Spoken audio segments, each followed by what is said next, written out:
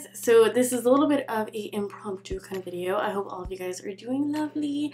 So I did finish like doing my foundation, I concealed, I contoured, I bronzed up my face, all of those things. I have yet to do my eyeshadow, my lips, highlights, blush, all that fun stuff. So I figured I would film this because a lot of the products I'm using are new. I have yet to test any of these out, well, most of these out, and I figured I would do it on film and tell you my thoughts on these products.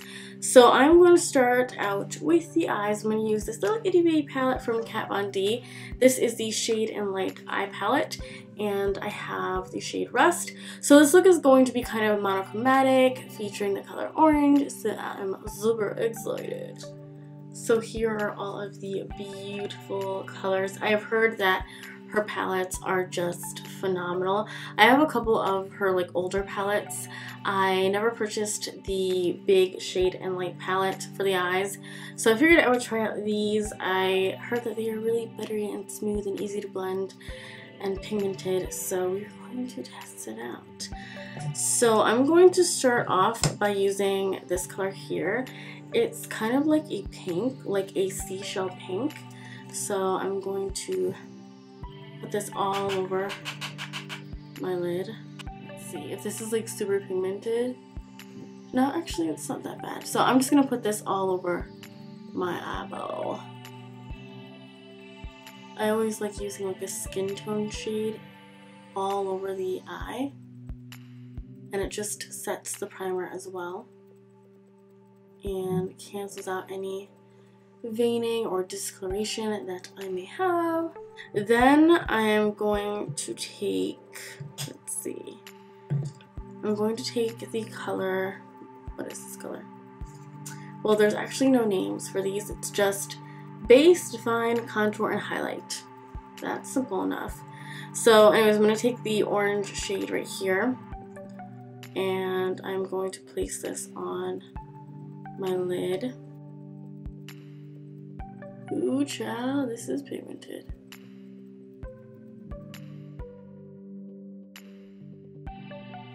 That is gorgeous. I guess I should be telling you what brushes I'm using. I'm using the Sedona Lace EB09, and this big guy, this big eyeshadow brush was the Zoeva 222 Luxe All Over Shader. I'm going to use the Rust color again, and a blending brush. This is like my favorite blending brush, but it's from Shani, and this is the F21 blending brush. And I'm just going to dip this in ever so lightly because it is super pigmented, and just bring this up into the crease, of course. So by blending that color up into the crease, it made it less stark and it makes everything more cohesive. But I feel like I want to build this color a little bit more onto the crease, so that's what I'm going to do.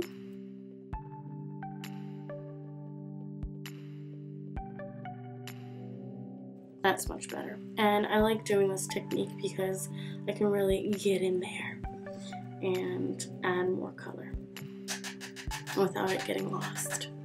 And with the same blending brush, I'm just going to take a little bit of the color off of it, and I'm going to blend this into the inner corners of my eye. I love one shadow looks. They're probably my favorite to do, especially with a bold color like this.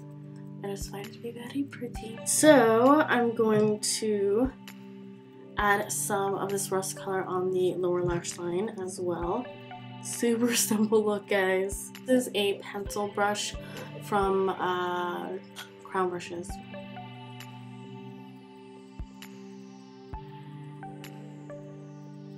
I'm going to make this kind of thick. I'm going to take some of that matte brown and place that on the outer corners of my eyes, just for some more definition. So I'm going to take this Party Queen small tapered blending brush and dip it into the matte brown and define this eye a little bit, the outer corners a little bit.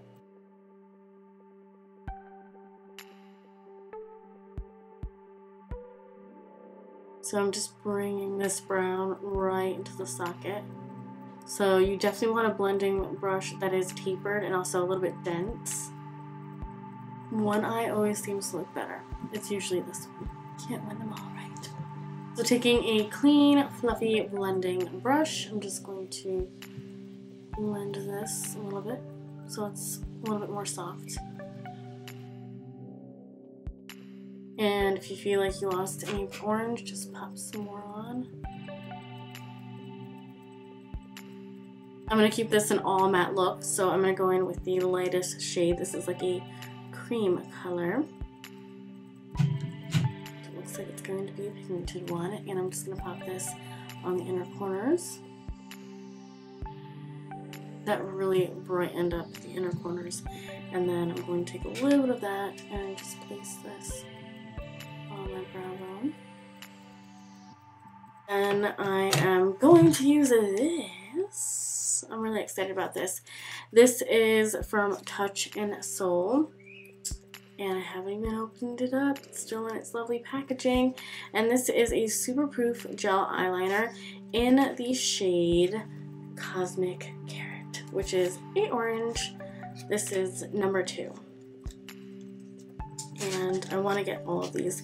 If this performs really nice, I want to get all of them because there's just some super nice colors. I want to get the lavender and the teal. So this is what it looks like. I believe Touch and Soul is like a Korean brand, if I'm not mistaken, but they have really cool, innovative stuff. So here is the pencil. It's kind of popping out there, which kind of scares me. Okay, so I'm going to put this on my waterline. So my first impression on this liner from Touch and Soul is that it sucks. It's really, really dry, and the actual like pencil is kind of loose in here. The color is gorgeous, but it's very chalky, very dry.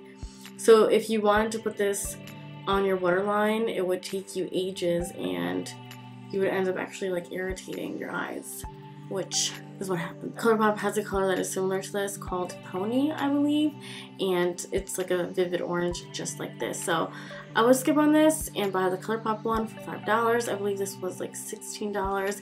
It does come with like a sharpener, but it's not good. It's not good stuff, so I wouldn't get any more of those. But yeah, it's fun. I don't really know if you could see the pop of orange. It's a nice pop of color, but it just doesn't work to my expectations. So anyways, I'm going to curl my lashes and add some mascara, and I will be right back. So now I'm going to put on some blush, and this is from Too Faced.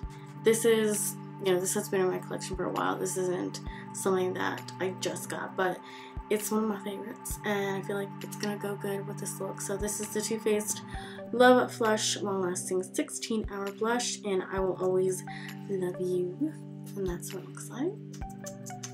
So I'm going to apply some to my cheeks, and I'm using the Zoeva Luxe Sheer Cheek brush. I'm just popping this right here, right in this area. I don't want to bring it down too much because I actually want to elongate my face or slim down my face.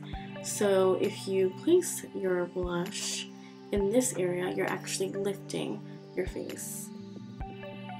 So you're pretty much essentially giving yourself a facelift, which is pretty awesome. Honestly, this is probably my least favorite brush from Zoeva, and I love Zoeva's brushes, but this one sheds like a mofo. I have 3 highlighters here. I have the Milani Bella Chiffon, which is actually a shadow, but I use it as a highlight. I have the Kat Von D Thunderstruck, which is also a eyeshadow, but I like to use it as a highlight, and my Ofra Cheeky Cheekbone Enhancer, which I used in my last tutorial. So I think I'm going to go ahead and use this one. It's like a golden shade in Bella Chiffon, and then maybe I will top it with this. So yeah, let's do this. And I'm going to use this brush here. This is from Party Queen, and this is the Duo Fiber Powder Slash Blush Brush. So just adding that to the tops of my cheekbones. That's quite intense, huh? one of my favorites. It reminds me of Becca's Moonlight.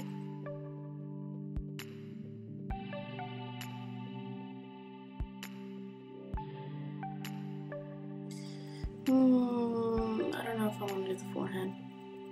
I'm just going to leave it like that. And kind of fluff that out a little bit. Too much highlight on the nose. I think I'm just going to leave the highlight just as is because it's already pretty intense. I'm going to go ahead and put my lips on. So this is from Bite Beauty and this is in the shade Persimmon. And it's just gorgeous. It's like a red and orange, I would say. This smells really good. It smells like lemon meringue. Yeah, so I'm going to need to bring up my mirror a little closer. So that is Persimmon. It is a bright one, and I needed a lip brush to help assist out. This is quite intense, and since it is so creamy, it's a little scary to apply, but I do love the color a lot. I love these kind of like red oranges, especially with my skin tone. I think it really just complements it very well. Okay, so the last step is this. This is from BareMinerals, and this is the Invisible Light Translucent Powder Duo. So there is a matte side and a glow side, and this reminds me, this is the packaging. This reminds me a lot of the Hourglass Ambient Powders. So that is what it looks like. Really beautiful. So this is the matte side, and then this is the glow side. It feels so very fine, like very finely milled. And to be honest, there isn't much of a difference between the matte and the glow side. Yeah. The matte is just a little bit more pigmented and a little bit more stark. So I'm going to set my under eyes a little bit. So I'm just going to take the matte shade with this Mr. Right brush from Too Faced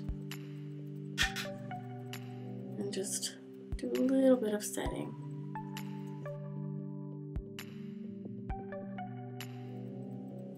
Especially around the areas that tend to really get oily. I'm going to add a little bit of the glow powder underneath my eyes as well. I would say that it really does a good job at like filling out my fine lines. So that's pretty awesome. But it's pretty much translucent, which is nice. So I'm definitely going to have to use this a little bit more. I typically set my face before I put like color products on my face, but I just wanted to test it out on camera, so there's that. And yeah, that is the this is the completed look. I hope that you guys enjoyed this little monochromatic orange look that I have going on, and I will see you guys in the next one. Love you guys. Bye.